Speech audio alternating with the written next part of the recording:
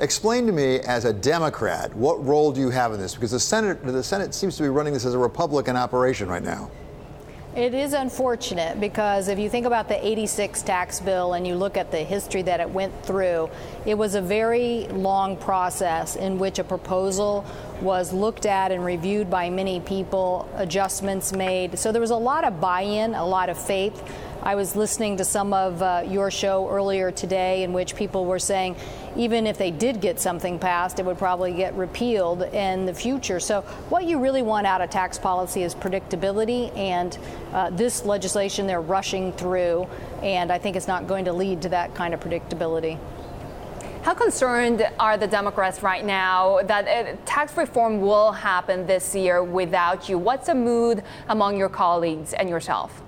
Well, right now I'm more worried about a couple of very big issues for my state. One, obviously, we are a very different state with no income tax, and so getting rid of our ability to deduct our sales tax, our property tax, our mortgage interest is an increase in taxes on middle-class families. And I don't think they want to see that. I don't think that was their idea about corporate tax reform. A lot of the early discussion was close corporate loopholes and lower the rate. Well, now it's change the policies on deductions for middle-class families and increase their taxes to give that corporate rate reduction. So that's one. And second, the basically bonds that allow us to finance affordable housing, they're taking away the tax structure there. And that will cause cities and states to be unable to finance major affordable housing projects as soon as January. And that's very problematic for us in the Northwest, where we need a lot of housing. You've, in fact, been working with Senator Orrin Hatch on affordable housing tax credit. So how does this fit into the broader framework of tax reform? Well, those opportunity bonds that allow us to finance affordable housing, they think it could curtail hundreds of thousands of units starting in January if this provision stays in the Senate bill. So what we want, in the House bill, it's not in the Senate bill, in the House bill. So what we'd rather see instead is more incentive for affordable housing with what's called the low-income housing tax credit. And we have a lot of good bipartisan support for that. Hopefully we can get our colleagues to consider that.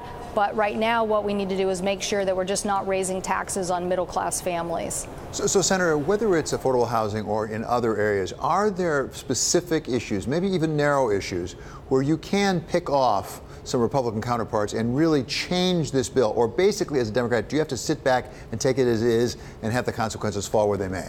Well, I think right now the big challenge is, since the House and Senate seem to be in this fight over these state and local deductions, and since it is a big source of revenue for the bill, it is a big question of where can you go. If states like mine that don't have an income tax and don't want to see any more increase in the cost of home affordability, if we don't like the majority of the way they've funded this bill, what can we look at for the future? I think that is the big question.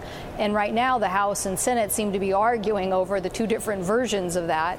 And we'll see how they manage that in the House over the next couple of days. How close an eye are you keeping on the Alabama Senate race that's happening next month, given the problems that Judge Roy Moore is facing right now? Are you looking forward to a Democratic senator joining your ranks, or are you also worried that you might lose a Democratic senator of New Jersey, Bob Menendez, given the ongoing corruption trial? Do you have a backup plan? What are you guys looking at? Well, I think right now what we're doing is trying to understand what our Senate colleagues are going to do in the Roy Moore case. And I'll be listening to what happens there and any other proceedings that are going on and holding our colleagues accountable. So, Senator, we've been talking about issues and substance here, but politics can never be very far away from this. There is an off-year election coming up next year, whether it's for all the House of Representatives or for a third of the Senate. How do you expect this tax reform to be positioned? Let's assume actually something becomes enacted. How will it play politically in the country? Well, I just would say to our Republican colleagues who, if they think, oh my gosh, we lost in last Tuesday's elections, we have to hurry. I don't think that we want to see a bill that is funded 2/3 on the backs of middle-class families who are seeing these deductions taken away from them, and 1/3 on big deficit financing, which also could make access to capital more expensive in the future, things of that nature.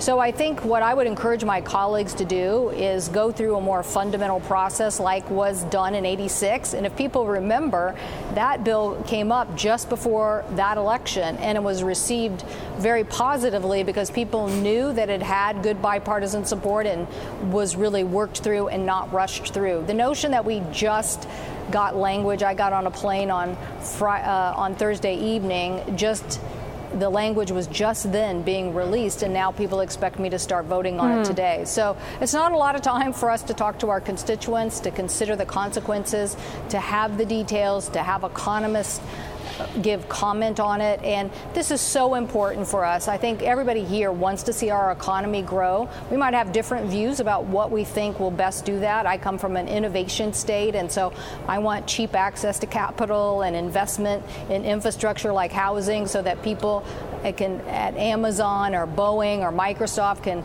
have a good education and work and live there. So, our priorities may seem a little different, but I guarantee you if we have a thoughtful process, we can get there. But right now, this is rush, rush, rush.